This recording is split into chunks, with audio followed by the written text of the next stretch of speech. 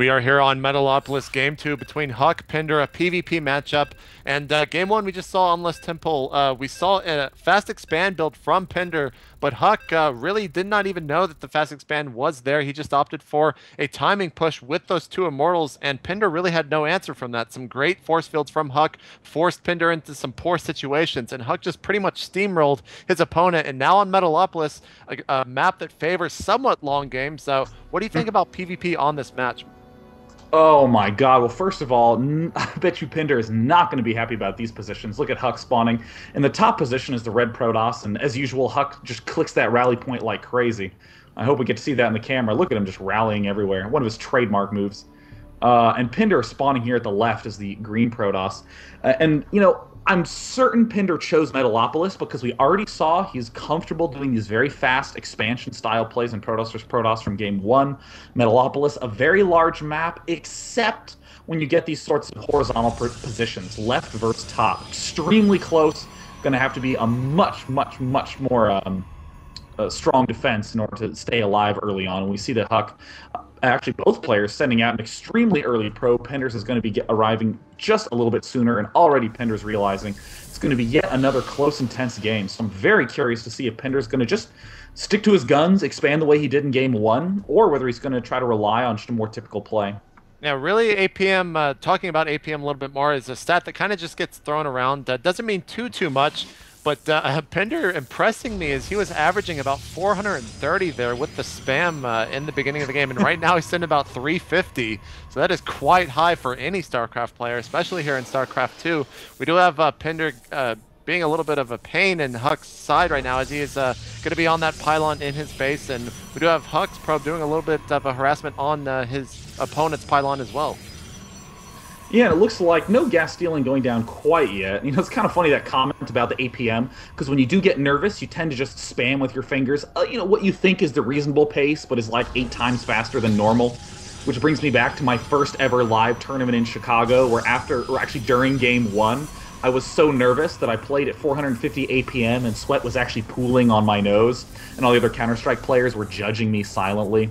But fortunately, your nerves improve themselves over time. It looks like Pinder, since he's in Game 2, has much more comfort. Always good to get the first game out of the way. We do see that Cybernetics core going down for Pinder. No second gas down for either player. Pinder is getting that Cybernetics core up quite a bit earlier than HuK, but HuK is well known to be a player who favors getting many probes up instead of teching quickly, and we can already see that reflected in the food counts. Second gas going down for HuK. And second gateway going down for Pinder. Wow, not going for gas early.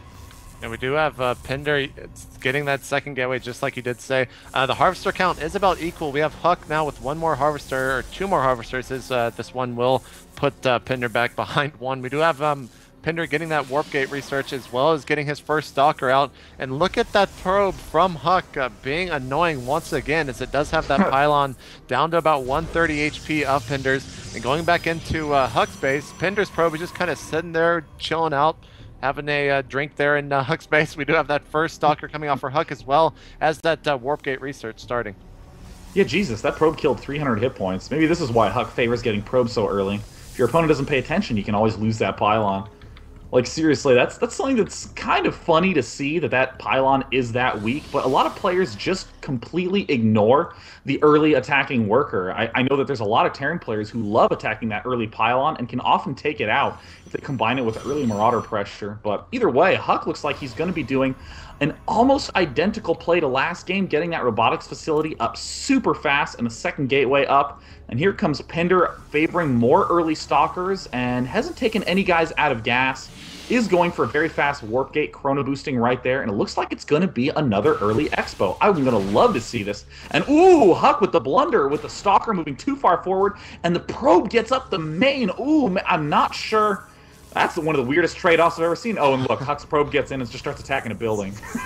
There it goes. Yeah, he really wanted to kill that. He's upset he retreated, man. He's definitely starting to work on that pylon. We do have those Warp Gates coming in for Pinder, and there's the Nexus now going down at his natural expansion. And with that robotics facility up for HuK, it has not started making an Immortal yet.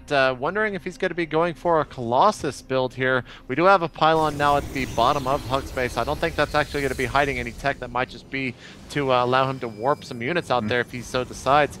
But we do have Pinder getting up his expansion, and there comes the first Immortal from HuK right now. This might just be exactly like we saw in Game 1, as HuK might just start powering units here. Yeah, and oh, look at this great adjustment by Pinder, favoring getting 2 more warp gates immediately. HuK clearly going for the kill right away. Look at this.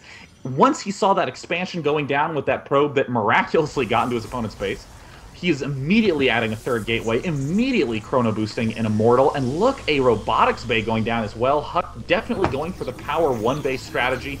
And look at this, Pinder chrono boosting his gateways, trying to get as many units out as he can.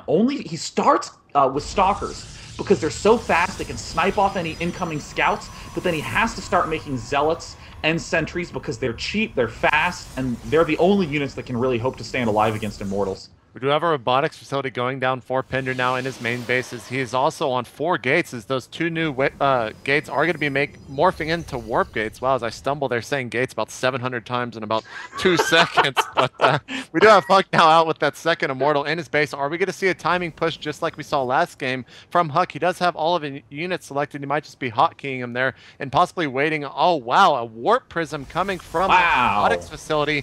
And also getting the gravitic drive. I believe that is the speed upgrade for warp prisms. Yeah, wow, that's an extremely unusual strategy by HuK. Like 99 times out of 100, and 100 times out of 100 when I'm casting, I would say that this is an early timing push. 3 warp gates, 1 robotics facility, getting that robotics bay, clearly going to be Colossus, but of course, sometimes you can be 100% certain of something and be wrong. Looks like he's going for that Immortal drop. Always effective. Pinder is going to be spread out. Pinder cannot afford to make a lot of Stalkers because the Immortals kill them so fast. The only units that are really going to be able to do a lot of damage to this Warp Prism is actually going to be the Zealots, because the Zealots are the units that can kill the Immortals the fastest, but of course these Zealots are so slow that, I mean, it just is a nightmare to deal with these Warp Prism drops unless you have lots and lots of units. And unfortunately, Pinder does seem to have that. HuK feels like he can't quite pierce in there. It looks like he's going to back off. Very weird game right now. Pinder starting to make more and more Stalkers since he's gotten that expansion up. HuK needs to do a lot of damage here or else it's going to be lights out for him. But it looks like he's just pulling back to regroup. This is such a weird opening.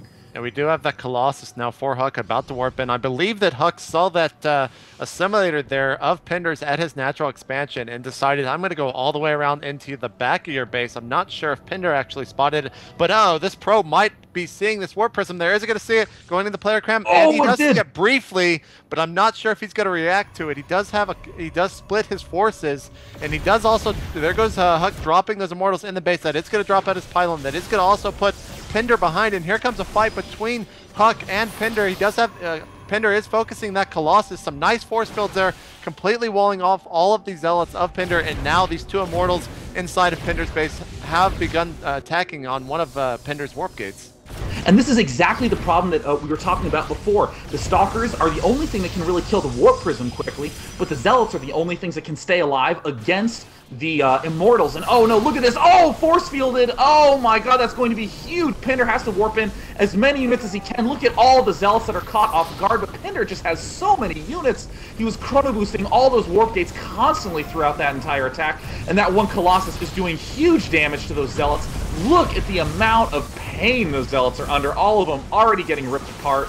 That Colossus, getting a little over-eager moving forward. Pinder's now moving forward with his probes to try to do some damage, warping in more Zealots to the front lines, and the Immortals are also coming down to the front too, but they haven't quite been able to target fire up against those Stalkers, and HuK is getting way ahead in food. Those force fields were just pivotal against those Zealots, and Pinder is rapidly trying to rebuild, but I do not know if it will be enough. That Colossus is just doing way too much damage, and there HuK using the Warp Prism as well to warp in more Zealots of his own. Seriously bad situation for Pinder. Yeah, Pinder is going to say GG there. It was pretty much over. There was just too much to handle from HuK. So another quick game here on Metalopolis between HuK and Pinder. Now HuK up 2-0 over Pinder as we go into Desert Oasis, a map that sometimes you tend to see some cheese on. We'll have to see exactly how these 2 players decide to play.